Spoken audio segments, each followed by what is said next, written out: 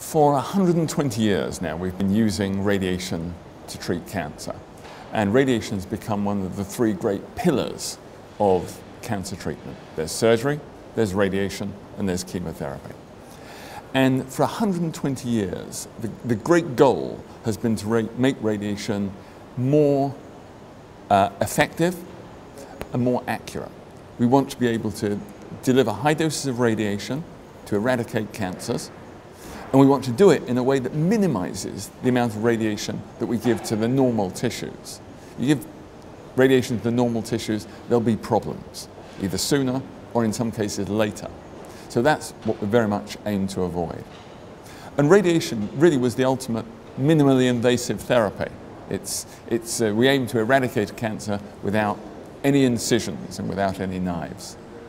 So for 120 years, the tools that we've been using to deliver radiation have been getting better and better, more and more accurate. And over the last 20 or 30 years, a form of radiation that's called proton beam has come into increasing clinical use. Now, proton beam is not X-rays, which conventional radiation is. It's a stream of proton particles.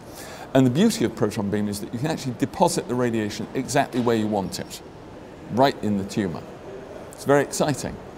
The problem with proton beam is that where a regular radiation delivery device, it's called a linear accelerator, costs only $1 million or $1.5 million, a proton beam facility will set you back $200 million.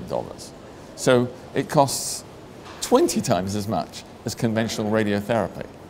So the big research question is it 20 times as good? And it turns out there are some situations where it may be, and some situations where it probably isn't. Children are uniquely sensitive to radiation, uniquely sensitive.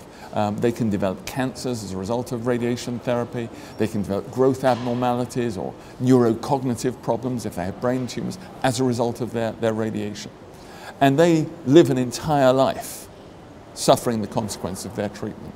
So proton therapy is, around the world, felt to be the best form of radiation for treating pediatric cancers. And there are some other cancers in difficult to reach situations, like the base of the skull or melanomas on the back of the eye, where the consequences of using regular radiation can be really very severe, even for adults. So those tumors are often, around the globe, treated with proton beam.